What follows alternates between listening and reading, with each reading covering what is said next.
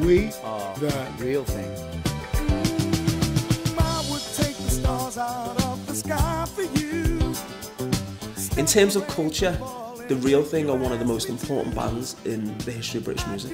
The Real Thing were the first all-black British band to have a #1 song in the charts. And what a song it was. You Can Hear Everything. You can't stop singing that song.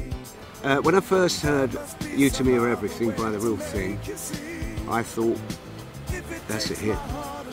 we had the hit record, #1. I remember being told that it was selling at 25,000 copies a day.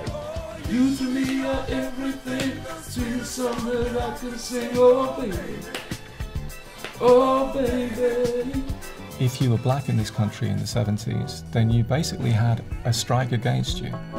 There are places in Liverpool where we couldn't go if we didn't want to hear words like coon and wog. You just stayed away from them places. Children of the Ghetto. Children of the Ghetto is a landmark British pop song.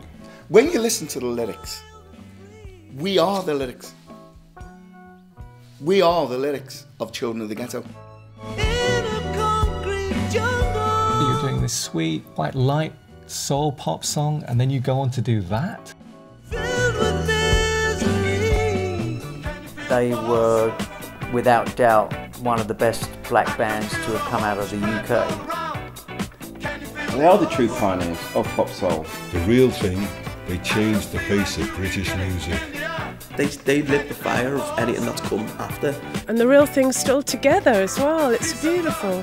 That buzz is still there in the band now. It's fun, and that's why we still do it. We do it because we love it, you know. It's in us. I love you.